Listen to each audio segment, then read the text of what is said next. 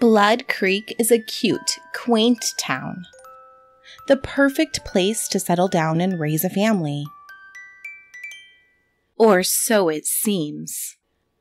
If you look beyond the smiling faces and children playing, if you dare to look behind closed doors, you'll discover an eerie strangeness, dark happenings in the town. Billy and Nate's mother had gone missing when the boys were 8 and 13. I can't believe this was under the couch. Isn't that yours? Yeah, it's mine. I've had this in my closet for years. Don't you remember when my mom gave this to me? She was gonna throw it away and I stopped her because I wanted it. There's jewelry in here.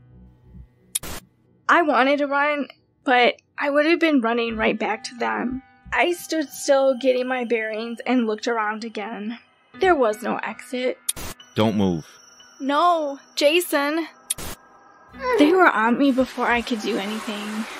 They started to drag me out of the woods, and I fought them as hard as I could, but there were too many.